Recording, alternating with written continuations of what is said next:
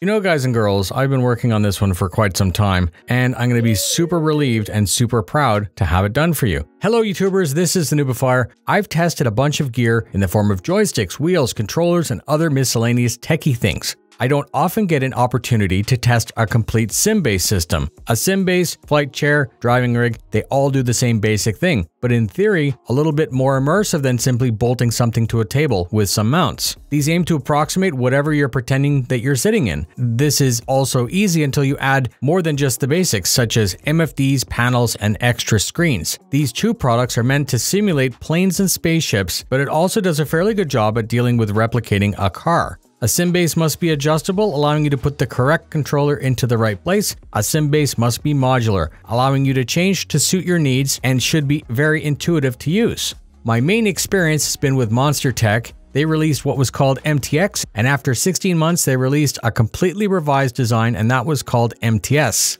I have reviews for both, and the main complaint from my viewers wasn't the product or the quality or the design. It was by the time that was shipped, the cost was more than they had, or more than they had bargained for. Some would say, screw you noobifier, I'm off to build my own, and 2 months later they would send me a photo of their creation. I'm not hating on creative people who want to go it on their own, and I'm not disagreeing that things can be expensive, but depending on your disposable income at the time, something like that might be just beyond, despite me personally knowing that it would be an investment in your gaming future. So, we will explore less expensive options right now.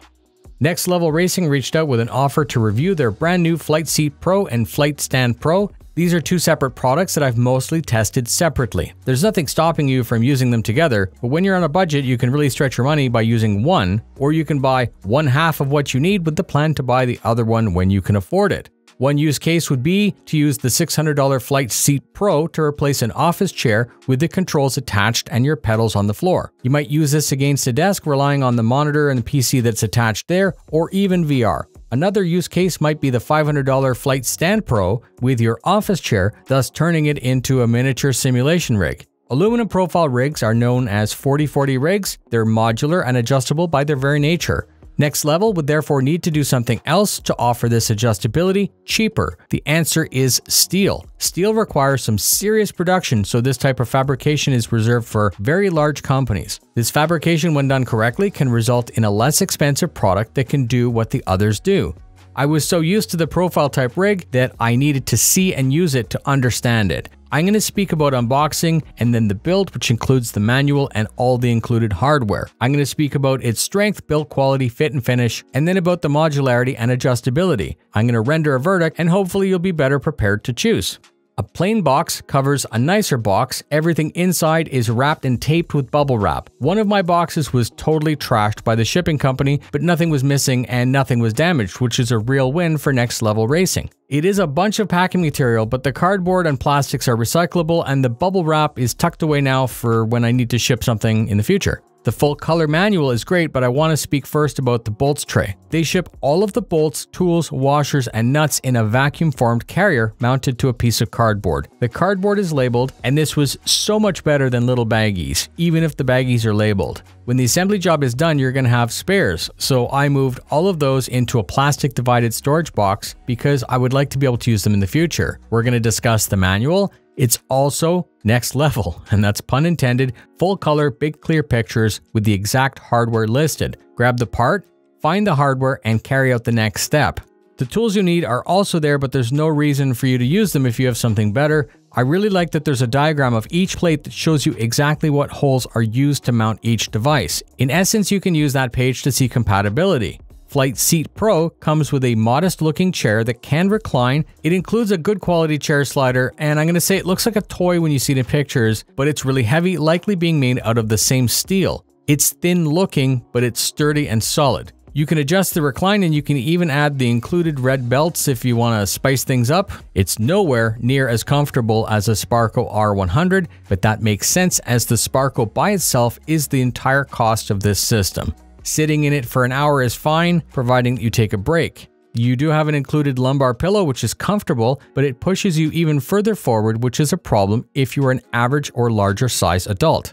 Normally, a chair should extend close to the inner knee to provide comfort and support. The Flight Seat Pro will do this better with the pillow removed. Think of a Sparco chair as an easy possible future upgrade. The included chair unbolts in seconds, and you can simply bolt up an R100 to replace it in seconds, extending play sessions and improving your comfort. I see these harness belts all the time on sim systems, especially when motion's involved. There's no practical reason to use these despite looking cool, perhaps for role-playing or training value as part of a pre-flight check. Assembly was very good because there was a very high QC standard for the build. Sometimes when building this type of construction, some of the bolt holes are tapped poorly or slightly out of alignment. Nothing like that happened during my entire install, as every bolt lined up and I could actually finger tighten without needing to resort to brute force. Fit and finish are what you might expect. There are brand markings water jetted all over the place and also stitched into the chair. Nothing excessive for my taste, and overall I think it looks really good. None of the black powder coating was damaged or missing on mine, and even a quick scratch test survived.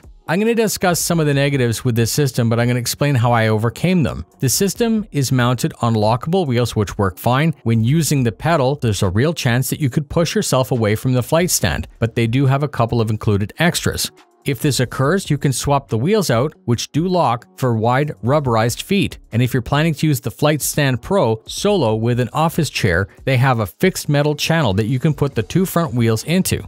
As I script for this review, I'm always aware that I can be too positive about my experience. As a reviewer, you find faults or oversights, you look for compromises or corners that are cut. I find it hard to find faults here because all of the usual issues that you might have are actually addressed. You can tell that this product isn't the first one they've made. It's as if many people have spent many hours looking at the past or even a competitor's product. It's as if many people have spent many hours making sure that the Pro Series was as good as it could be. The mounts are positionable, interchangeable, and adjustable. They are also plentiful.